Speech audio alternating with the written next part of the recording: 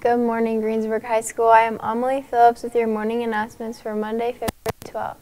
There is an FFA meeting at 11 today in the Ag Room. Yearbook Club will have a meeting tomorrow at 11 in the auditorium, and Student Council will meet at 11 in room 210.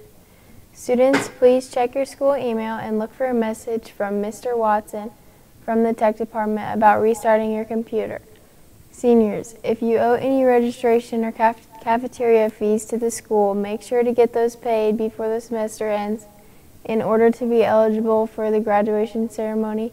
See BATA for details. To celebrate our visit from Laura Numerhoff, the author, If You Give a Mouse a Cookie, the Student Council is creating a book and pajama drive for our local foster care children. We are collecting gently used or new pajamas and books for donation. Our invitation, Cozy Care Donation Drive, will be accepting pajamas and books through February 17th. On February 17th, please come out to the boys basketball game versus South Ripley and get into the game for free and receive a popcorn with your donation. Please help us give this gift to children in our community. Today's weather is mostly cloudy with a low of 35 and a high of 47. Today's lunch is beef nachos, corn, refried beans, or soup and salad bar.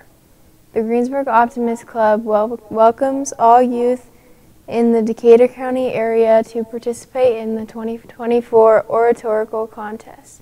Participants must write and present an original speech on the topic of how to change the world with optimism. Winners have a chance to win a college scholarship. Applications are due on February 14th.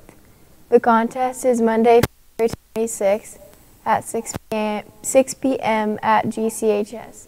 Applications and contest rules are linked on the QR codes located on the flyer. Have a great day and be sure to follow us on Twitter, Snapchat, and Instagram at GCH Pirates. Also be sure to listen to GTV Radio on Live365.com.